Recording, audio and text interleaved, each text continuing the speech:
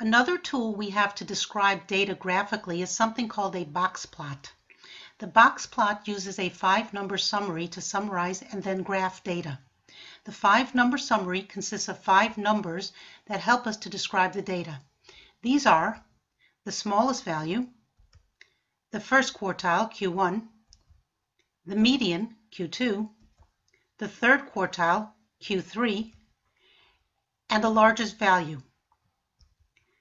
To illustrate this, let's use a set of data with 15 student grades. We used this data in a previous tutorial to demonstrate the percentiles and quartiles.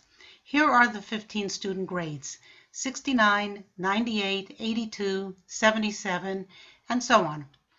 The first number we need for the 5-number summary is the smallest value. If you recall from the tutorial on percentiles and quartiles, in order to determine Q1, Q2, and Q3, you first have to put this data in an ordered array. Once you put the data in order from smallest to largest, it's easy to see that the smallest value is 55, and the largest value is 98. We calculated Q1 as 69, Q2 the median as 77, and Q3 as 84. If you don't remember how to calculate Q1, Q2, and Q3, please review my tutorial on percentiles and quartiles. So now we have our 5-number summary. The smallest value is 55. The first quartile, Q1, is 69. The median is 77. The third quartile is 84. And the largest value is 98. Now we can create a box plot from this 5-number summary. The first step is to draw a box with the ends of the box at Q1 and Q3, so that would be 69 and 84.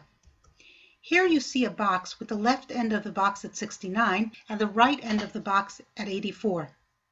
The next step is to draw a line down the part of the box above the median. Here you can see I drew a line at 77, which is the median for this set of data. Next we draw the whiskers. These are drawn out from the box to the left to the smallest value and to the right to the largest value. So on the left, this would be a whisker out to 55 since that's the smallest number, and on the right, that would be out to 98 since that would be the largest value. And those are called the whiskers. So now you know why a box plot is sometimes called a box and whiskers plot. We may also want to calculate the upper limit and lower limit to the data set so we know where most of the data lie. Any data outside of the upper and lower limits will be considered outliers.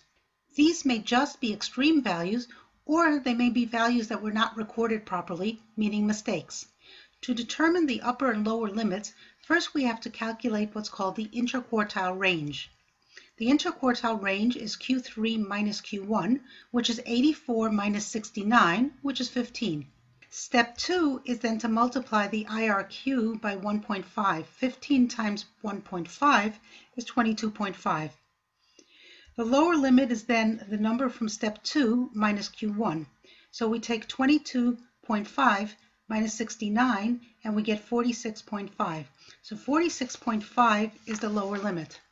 To get the upper limit, we take the number in step 2, 22.5, and add Q3, 84, and we get 84 plus 22.5, or 106.5.